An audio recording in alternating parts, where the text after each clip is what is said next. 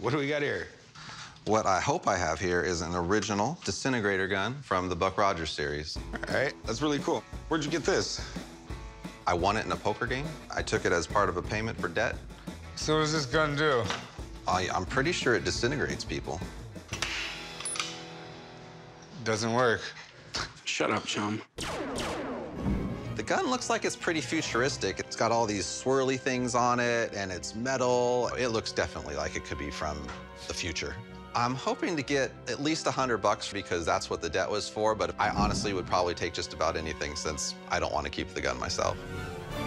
Yeah, this was pretty much the start of, like, modern science fiction right here. Do you know what Buck Rogers is about? Yeah, it's about those kids on a Ferris wheel, and they get, like, time warped back to the dinosaurs. So they gotta escape, but they gotta find a new black hole to get out. That's not at all. I've never even heard of that story. I remember he was in a war, was put into a coma for 700 years, and then somehow wakes up in another war. Do you know any more, or? I think they were some sort of gas, and it just put him in suspended animation, and then he wakes up in the future but doesn't realize it's the future. All right. Obviously, I wasn't around in the 30s, but I know Buck Rogers was one of the most popular characters from that era. I'm sure any of the merchandise from his show is really valuable, and I'm not sure how valuable. So what do you want to do with it? I would like to sell it. Any idea of how much you want, or? Maybe you could go like 175.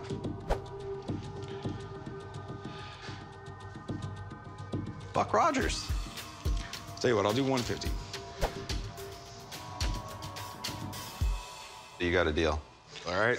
All right, sounds good. Do you want me to write him up? Sure, meet me right up there. All right. I was ecstatic to get $150 for it. The debt I got it for was $100, so I made an extra 50. It's a win for me.